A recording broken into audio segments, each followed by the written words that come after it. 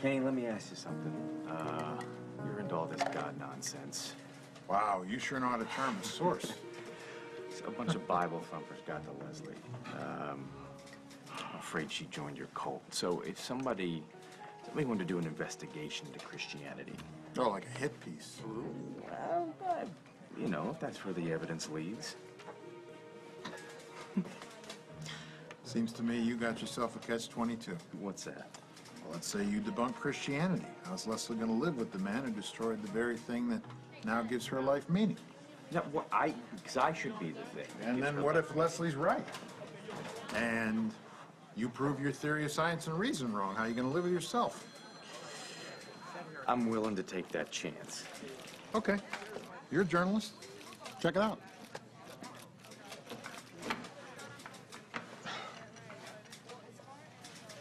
Where would you start?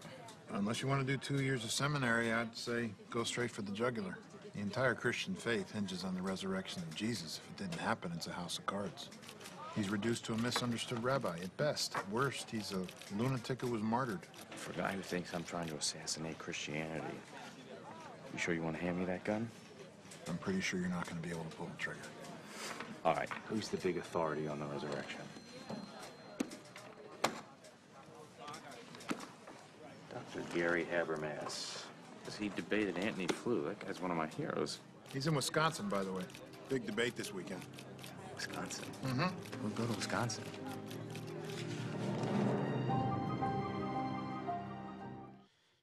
Everything in Christianity hinges on the resurrection. We're going to do a little interactive thing here at this campus, and if you're at home watching online, or if you're at one of the other campuses, I want you to have your hand ready, okay? So you raise your hand if you agree. Do you believe that Jesus Christ, the person, historically really lived? Raise your hand if you believe that. Okay, good, all right. Hands down. Question number 2. Do you think Jesus Christ was actually hung on a cross and crucified by the Romans? Raise your hand if you believe that. All the campuses? At home? Good. Okay, hands down.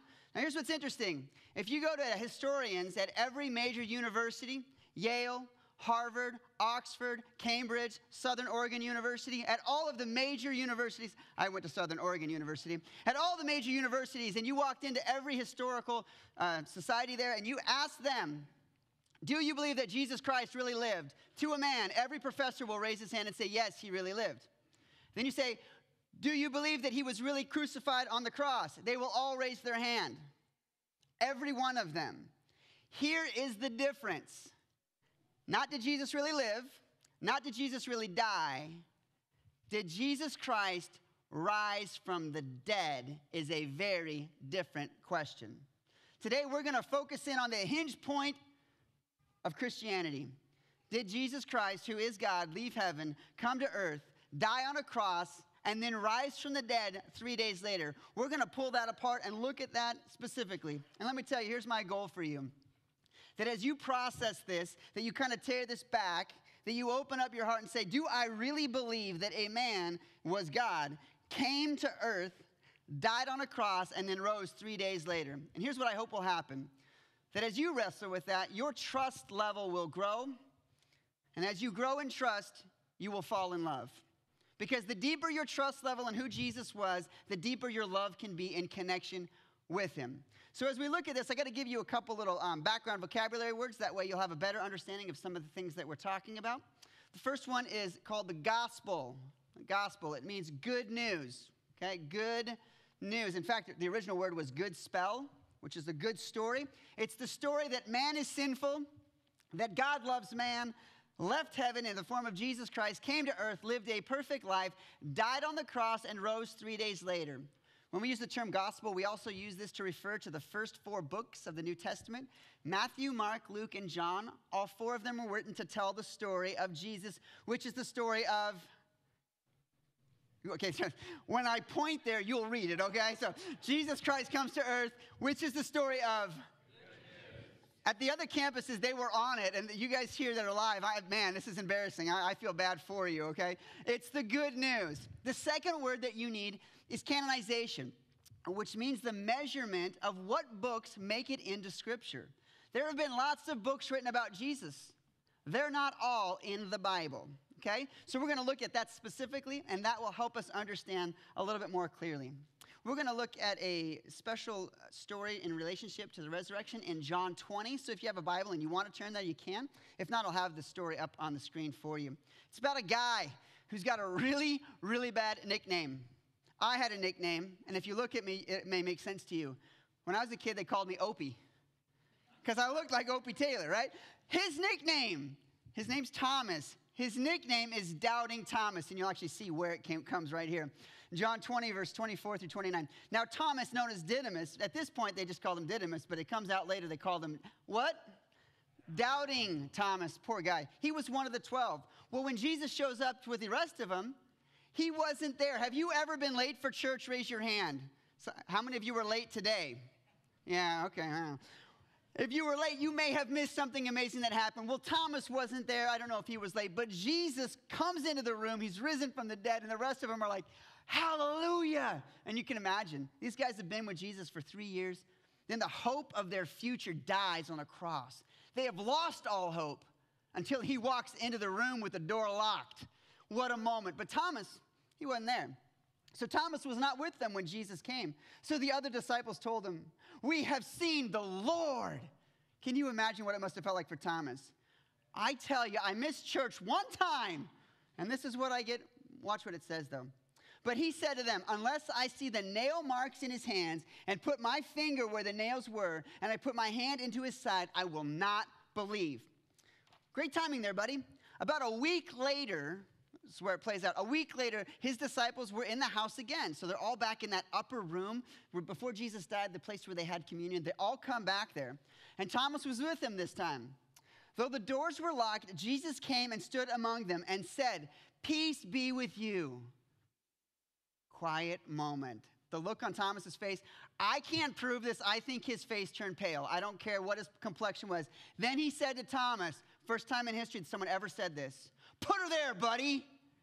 You can put your finger right here on the nail place. Put your finger here. See my hands? Reach out your hand and put it into my side. Stop doubting.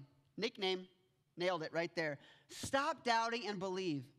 And Thomas said to him, my Lord and my God. He says, great point here. This is where one of those moments where you know that Jesus isn't just a man.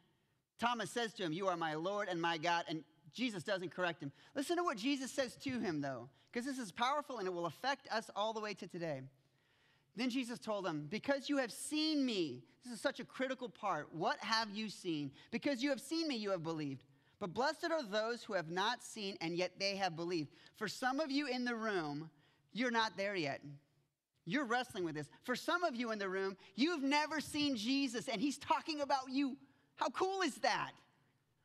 Jesus Christ 2,000 years ago talks when he's talking to Thomas. He says, you know, there's going to be some people in Douglas County years from now. They didn't see my hands and they didn't put their hand on my side, and yet they believe and they're blessed for it. Stop doubting and believe. Well, some of you in the room, this is exactly where you are. You're a little bit more with Thomas, and you're wrestling with this idea of the resurrection. What we're going to do is we're going to pull out 4 tests about this story to see if it holds up. Because there have been people who have read these 4 Gospels extensively, and as they look at them and they look at history, they don't believe. Paul brought this up, that some people will look at the evidence. Some will turn and believe. Some will wrestle. Some will not. Well, as we look through this, we want to look at 4 tests. And let me tell you, we're going to scratch the surface. In the short amount of time we have, we're not going very deep on any of them. I want you to take these same tests and look deeper into these issues. The first test, when we look at the resurrection of Jesus, whether or not we can trust that this really happened, we want to look at the witnesses who were there. Who were the people that came and saw? So this is a character test. Can you trust the characters? I was at a barbecue, and there was a kid, and he's 9 or 10 years old, a kid that I know fairly well. I know his character. His character is one that you would never trust. He is a perpetual storyteller. So he gets his food, and it's just, his plate is loaded. There is no burger on there. So I asked him, you're not my kid, I don't really care. But I said, oh, you already eat your burger? And he said, yeah. And before he had finished the word yeah, I already thought in my head, I don't believe him. You know why I don't believe him? I know his character. And then I figured out really quickly, after I had already thought I don't believe him, Then I realized he's had about 41 seconds since he left the line. He didn't have a burger on there. But you know what? My understanding of his character said, I don't trust him. So one of the things we want to ask this question, who are the people that saw Jesus, reported it, and can we trust them? So first idea with a character, is this a credible witness? One of the key witnesses here that sees Jesus after he's risen from the dead is actually his half-brother, his little brother, the son of Mary and Joseph. His name is James. And we know that Jesus appeared to him. 1 Corinthians 15:7, Paul used the scripture last week. He then appeared to James, that's his half-brother, and then all of the apostles. So Jesus has appeared to him, according to 1 Corinthians 7. Well, can we trust this guy as a witness? Well, here's what's interesting about being the little brother of Jesus. That's got to be rough growing up. Can you imagine when you mess up and your mom says to you, can't you be more like your older brother, Jesus? I feel for James. We're all trying to be more like Jesus, right? Well, listen to this. Jesus grows up, and at 30 years old, he begins his ministry. And he heads off. He gathers his 12 disciples and becomes someone who is a real public figure. Everyone sees him and hears him. He's claiming to be, he calls it the Son of Man and the Son of God. And he's claiming to be the Messiah. Well, in Mark 3, we see his family appear, including his mom, Mary, and his brothers, which includes James. And here's what they thought of their older brother. My brothers, oh, wait, skip that one. Go to the next one. Oh, it's gone. I missed it. Bummer. In Mark 3, here's what it says, that Mary and the brothers came to meet with Jesus because they thought he was out of his mind. You know how in every family there's a crazy uncle? In Jesus' family, they thought it was Jesus. Man, that makes for a very awkward Thanksgiving when the crazy uncle shows up, doesn't it? They thought it was Jesus, that he was the one that was just crazy. So they show up when Jesus is doing his ministry. And when he's doing that, he actually responds when he hears that they're outside waiting for him. And he says, hey, my family are the people that are doing God's will. And he actually refuses to see them. Well, how do you go from being a guy who thinks your older brother is crazy to being someone who is a follower? It's simple. That man dies and then appears to you later. What is it that pushes James over the edge? In fact, James later writes a book of the Bible, one of those great books that really brings clarity to what it means to be a follower of Jesus. 5 chapters he talks about it. Listen to what it says in James chapter 2, verse 1. My brothers and sisters, believers in my crazy uncle Jesus. It doesn't say that. It says, believers in our glorious Lord Jesus Christ. How do you go from this guy's out of his mind to he is the glorious Lord, Savior, Messiah, Christ? We don't see at any point that James is a follower of Jesus until after Jesus rises from the dead, because he is a key witness revealing the truth of the God. This guy saw it happen, and it transformed his picture of it. Another key witness in this, I would say, is a guy named Peter. Peter was one of Jesus' closest followers. He was on the inside. He was a guy who lived with his foot in his mouth. In fact, if you look at the first part of all 4 of the Gospels, you continually see him saying and boasting and saying big bravado. And then he would often end up with his foot in his mouth and tripping over himself. In fact, the night that Jesus was tried, the day before he was executed, he looked at a young teenage girl and said, I don't even know who Jesus is. He denied he knew Jesus to a little girl.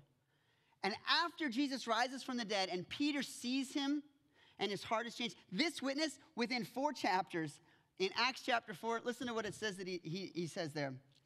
He's been brought on to trial. Now he's in front of the most important Supreme Court in the land, and they say to him, stop talking about Jesus. This is the guy, remember, just less than a year before, said, I don't even know who Jesus was, to a little junior high girl. Now he says this, but Peter and John replied, which is right in God's eyes, to listen to you or to him? You be the judges. As for us, we cannot help speaking about what we have seen and heard. They have seen Jesus dead and rise to life, and it changes the way they live.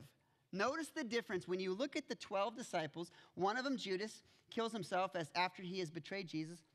The other 11 commit their lives to this. These are credible witnesses. Now, the next thing that will come into question is, are the witnesses credible? But then you have to ask the secondary question. Can we trust the way we've heard from them? Because what if their evidence is in the Bible and you can't trust the Bible. Here's really where it comes down to. Can you trust the Scripture? Can you trust the Bible? This is what we call the credibility test. And one of the big questions here is if you look at the 4 stories, Matthew, Mark, Luke, and John, those are the 4 stories about Jesus Christ and his death and resurrection. Each of them look different. Why are the Gospels different? In fact, just looking at the story of the resurrection, you'll see this. In Matthew, on Resurrection Sunday, the first people to see Jesus are women. And in Matthew, there are 2 women that show up. In Mark, there are 3 women that show up. In Luke, there are a group of women. And in John, all we know about is one, Mary Magdalene. Why are they different? If this is the truth of God's word, if this came from heaven, if this story is true, how come they couldn't line their story up? There's a problem with the Bible. Well, let's play that out all the way with you. If I gave you 5 minutes to write down the story of what happened right before the speaker came up, at all of our campuses, there was a time of musical worship. And if I had everyone in here write down what they saw, what would we have? We'd have some people over here. They wrote down what songs were sung. Some people over here wrote down the names of all the people that were on stage. People in the back would write, this is what I didn't like. No offense to you back there. Others would say, this is how my heart was moved. And I would say to you, can't you get your story straight? Listen carefully. If every story in the Gospels had exactly the same facts, we would be concerned. Do you know why? Because it's collusion. Whenever you're trying to perpetrate a fraud and you're trying to get away with something, everyone gets together. All right, here's the story. Let's all agree. You realize when you play this out that the first witnesses actually couldn't have even been witnesses at the time. According to Jewish custom and Jewish law, women weren't allowed to testify because that's how society across the world at that time viewed women. And who were the first people to show up? Women. Why would the Bible put that in there? It hurts their case. You know why they put it in there? Because that's what happened. And they'll let the chips fall where they may. If it doesn't convince the Jewish people, that's not the point. They wrote down the facts as what happened. So when you look at this and you say, look at the discrepancies between them, the essence of the story is the same. Walk through the facts. Number 1, a group of women went to see an empty tomb with a stone that was rolled away. Jesus wasn't there, and they were given a message that he had risen. Is the essence of the story the same in all 4? Yes. The details are different, just like they would be if you wrote down the story of what we did during worship. There was just a prominent archaeologist. His name was Sir William Ramsay. It looks like this. Sir William Ramsay sought for 15 years to disprove the author Luke for 2 reasons. One of them was for the gospel and also for the book of Acts. And he traveled all over Asia Minor. And his goal was to prove that all of the places that were in there didn't really exist, that the entire setup of the book was fraudulent. After 15 years, this is his response. This is the conclusion he comes to. Luke is a historian of the first rank. This author should be placed along with the very greatest historians. As he tests the Bible, as he presses it, as he pulls on it, as he looks at it more clearly, he realizes, in actuality, this is totally a viable option. This is exactly what they said happened. And he actually becomes a professor teaching people about the New Testament and how it's a viable option. It's a powerful thing. The next thing that I want you to look at, so we've looked at, can you trust the characters? And secondarily, we said, can you trust the Bible? Because if you can't trust the Bible, who cares what the characters said? Because if that's not truth from the Bible. So the next one we want to look through is, what does it mean to have a cover-up? Because as we evaluate this, if Jesus didn't really rise from the dead, then this whole thing is a hoax. Someone's perpetrating a fraud on everybody, including you. It means that for the last 43 minutes, you've been wasting your life if this didn't really happen. In fact, for some of you who've been following a long time, you've wasted a whole lot of time. So was there an attempt to do a cover-up? And the way we will look at this is the witnesses. When it comes to those women, when it comes to James, and when it comes to Peter and John, what do they witnesses stand to gain? Is it profitable for them to tell everyone Jesus rose from the dead? Well, how does it play out for them? Remember that whole idea of collusion, that they would all get together and talk that through? You want to know a time when we are guaranteed that collusion happened? You get together and you get your story straight. Anyone remember the Watergate 7? Okay, little background for you, historical background. In 1972, a group of 7 men, a part of the inner circle of Richard Nixon, broke into the Watergate complex in the Democratic National Convention to try and look for dirt on them. The 7 of them were caught. They got together and said, this is our story. Okay, everyone get together. Everyone agree with what we're doing here? Yeah, that story lasted about 2 weeks. This is Chuck Colson. This is called a mugshot. This is what happens when you get together and you try and perpetrate a fraud upon the people. They'll get you. They'll pull your story apart and say, we have him. And it took them 2 weeks to pull the Watergate 7 apart. Well, this guy said this. She's all, That's the way it plays out. Well, look at what this means for them. Those men and women who had seen Jesus rise from the dead, when the pressure comes on, why didn't they say, never mind? Do you realize that of the people who were followers of Jesus, there were 11 left after Judas? 10 of them were martyred for their faith. James was run through with a sword. Peter was crucified upside down. This is the moment when you say, hey, never mind. Remember that little scripture I read to you in Acts chapter 4? This is what you don't say. You be the judges. As for us, we cannot help speaking about what we have seen and heard. If you're making it up, bail out. When they're about to kill you, that's when you give up. All right? This is why when I look at the cover-up test, what do the witnesses stand to gain? Here's what they gained: death. And yet the story holds up. If you look at the witnesses, they stand the test. The next thing that I notice as I look at this is I think there's a confidence test that you have to evaluate. And this is where it's going to get personal for each of us. In fact, I'd like you to, perhaps when you came and we're doing a study looking at ready to give a defense, what you may be thinking to yourself is, this is a whole lot of head knowledge. This is the part where I want you to engage both your head and I want you to engage your heart, okay? So when you look at a confidence test, this is really essentially looking at, do I really trust what God called me to? And do I have faith in it? One of the things I want you to see is Jesus' response to Thomas. Now remember, Thomas has said, I will not believe unless I touch his hands and I touch his side. I'm not putting anything out there. I need to know from him. I need proof. He was asking for facts. And where did Jesus point him? Watch this. And Jesus told him, because you have seen me, you have believed. This idea of seeing, you needed more facts. But blessed are those who have not seen me and yet have believed. You see what Jesus elevates here? He says at some point you have to have faith. Now let me tell you just a little balance here. For those of you in the room, this is where you're wrestling with. You need more and more facts to give your life to Jesus. And I understand where you are. Realize this. If you're in this intense tension where you're looking at trusting in Jesus Christ or what you think is trusting in science, both of them require faith. It takes faith to believe in a theory that says we evolved.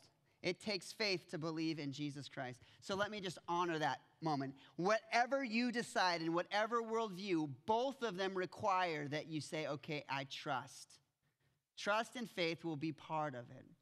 And some of you, you've been kicking the tires for a long time and you've got enough facts and it's just time for you to step over the emotion that says, I don't know, and say, I trust you, Jesus.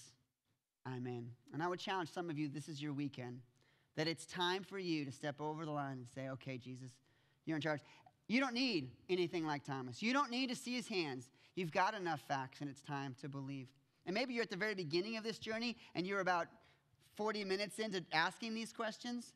Then you need to keep digging. Okay? Be willing to ask other people questions. Keep going for it. But eventually realize this, no matter which way you go, it will take faith. But here's an interesting little fact about how the Gospels were written. It is faith, but it is not faith alone. There's another aspect to it.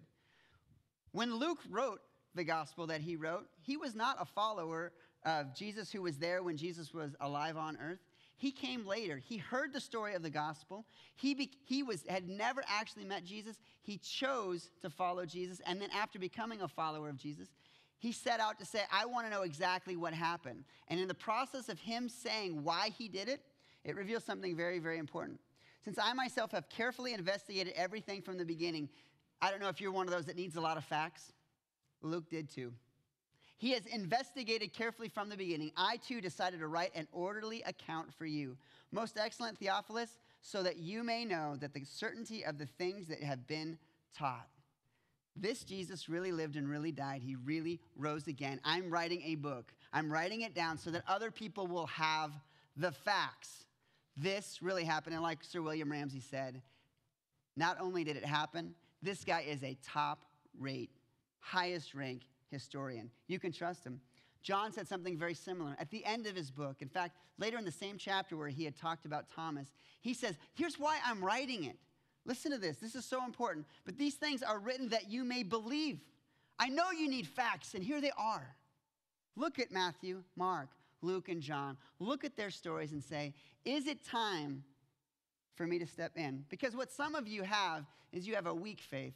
And I'm going to speak specifically to those of you who maybe you grew up in the church. Some of you in the room, you're kicking the tires and you're trying to figure this out. Do you want to believe this? And you need to step out in faith. But some of you, from the very early age, you were 5 years old and your mom said, you need to believe in Jesus. And you said, okay.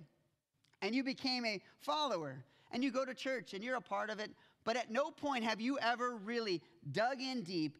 And if anyone really pressed on your belief system, they just pushed on you a little bit, you'd fall over because you got a really weak base. When I was coaching basketball, one of the keys to anything you want to accomplish in basketball is that you have a good foundation, which is why footwork was so critical, that you would have a wide base that you would be able to press against someone.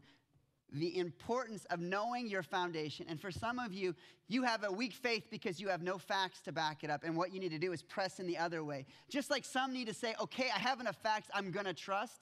Some of you, you're kind of an easy believer and you went, okay, whatever. And it doesn't really affect your life because you're not really pressing in and believing at a deeper level. And I want to challenge you to that because I think ultimately this is a marriage of both faith and fact. Interesting little component of those Gospels and whether or not you can trust them. When we talk about the canonization, those 4 guys, here was the rule to get into the Bible. You had to either know Jesus personally and have met him, or you had to be within 1 generation so you could interview people. Well, if you look at the people that they chose to put in there, Matthew, Mark, Luke, and John, those people, only Matthew and John were actually followers of Jesus. Mark wasn't a follower of Jesus. He came to Christ later. In fact, he was a disciple or being mentored by Peter. And here's what I found so interesting about that. When Peter told him all of those stories, so when you look at Mark, see it through the eyes of Peter. What you would guess is that Peter would have made himself look better. But you know, every story where Peter has his foot in his mouth, you can find it in Mark. In fact, in Mark 14, he tells the story of how Peter denied he knew Jesus. And earlier in that, he told how Peter boasted that he would never leave Jesus. You see, when you look at the scriptures and whether or not you can trust them, whether or not you can believe them, there's a solid foundation there. One of the things that has to happen, though, is at some point it has to be your own. You have to own it.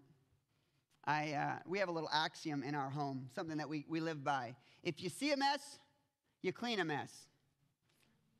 Well, that's a great thing to say, but I got kids. So do the kids live that out? And on Wednesday, my daughter, she's 9 years old, she and I went to Home Depot. I needed some little sprinkler heads. So we walked down that plumbing aisle, and the guy was throwing freight, and guess where his ladder was? Right where the sprinkler heads that I needed. And so he's pulling the little boxes, and he's got a little cart, and he's throwing the boxes in there, and I was talking to him. Yeah, I need 4 of those right there. And it was perfect. He didn't have to move. He just reached in and got them. And while we're dealing with these little sprinkler heads, I look out of the corner of my eye, and my daughter has walked around me, walked over to the cart where the boxes are, and he's missed one. She didn't mock him. She simply picked the box up and put it in the cart. Because when the 9-year-old saw a mess, she cleaned a mess. And it was funny. So we got in the car. I'm like, hey, man, see a mess, clean a mess. And she said to me, Dad, I didn't even think about that. Now, the axiom of our home, which is if you see a mess, you clean a mess, her response was, I didn't think about you saying it or what you would say. No one bribed her. She owns it. That's now how she lives her life. You see the movement, the difference here, where it's not just because mommy said it, daddy said it, because I like the student leader. At some point, that little thing about a mess, she owns it. And here's my question for you in your faith with Jesus Christ. Is it yours yet? Or is it because mommy told you that? Or because you really like the student leader? Or because you really like Pastor Paul? Is it your faith? And let me ask you this. Think of the people who have influenced in your walk with Jesus Christ. If they weren't around, would you still believe? I have been blessed throughout my life with some amazing people who have been mentors for me. When I was in 7th grade, Steve Jacobson was our youth leader. And in my 8th grade year, I was mentored by a guy named Greg. When we moved away, I had Ken Gearhart and Teresa Doval. Later on in college, I had a guy named Ryan Roden and Garris Elkins. When I moved to Roseburg, I had Dave York and Paul Glazner, and later Ed Wilgus. I had some amazing mentors in my life. Do you know that there was a gap between every single one of them? And there was a time where I had no one that was speaking in. It was just me and Jesus and my Bible. Let me ask you, have you come to the place where your decision to be a follower of Jesus has been yours, not because of the people that are around you? If it hasn't, you have not yet stepped into a deep faith. It has to be owned by you. So I ask you this, have you pulled that along? Have you come to a marriage of faith and fact? Do you understand the key components of both? Some of you need to lean in farther to the facts because you have a weak faith, and some of you have enough facts and you need to move in with faith and say, okay, I trust you. I got a couple more questions, but first I'm going to release to the other campuses, and Pastor Sky and Pastor Paul are going to take over there. Love you guys. So as we go with this, I told you we were scratching the surface. So now it's your turn. Our first challenge for you this week is I want you to spend at least 30 minutes researching the history of the Gospels. There's a couple great resources for you. One of them is The Case for Christ. Basically, so he was a journalist, and when his wife came to Christ, he set out to disprove, as they said on that video, he came to disprove the truth of who Jesus was, and as he kept looking and looking and looking, he found he couldn't. Another one is, that's on your outline, on the back side there, is Evidence That Demands a Verdict by Josh McDowell. I think he went to law school and came to a very similar background, but those are great reads that will help you a lot in understanding the depth of that. And then the next thing I want to challenge you with is really to evaluate this. You'll notice when we do these next steps, we often challenge you with a question. Where does your faith need to grow? Where is it that you may need more facts to bolster something? I want to go ahead and pray for us, and then we have a couple things we want to share with you. Lord Jesus, I thank you so much for the depth of your love for us. I thank you that you have given us a scripture that we can trust. I thank you that you have given us a love that is so powerful that you're willing to leave heaven and come to earth to die for us. Thank you for your grace. Thank you for your mercy. We love you, Jesus. In your name we pray. Amen. We're so glad that you're joining us by video. And I know that some of you are just from our church family here, and you're just watching because you can't make it this weekend in person. And I know some of you are watching from around the world, really. And so we just want to say we hope that God blesses you through this. If you have questions, feel free to email me, or if you'd like to let us know that God is using this in your life, that's always encouraging. And we have several of you that email occasionally. So if you have questions, if you have comments, anything you can give us some feedback, we'd love that. And we trust that God will use this to really enhance your spiritual journey. Thanks.